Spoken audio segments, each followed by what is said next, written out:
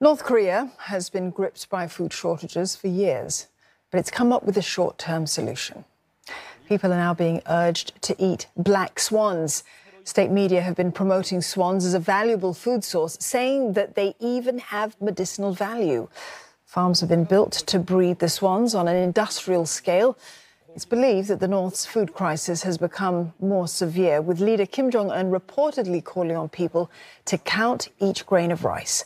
But swan meat isn't expected to resolve the country's chronic food shortages. 북한의 식량난은 건국 이래 계속 이어져 왔던 현상이고요. 다만 국제 제재, 유엔의 제재로 인해서 좀 더 심화됐었고 거기에 코로나 겹치면서 더 심화된 것으로 보여집니다. 향후 이런 부분들은 더 심화될 겁니다.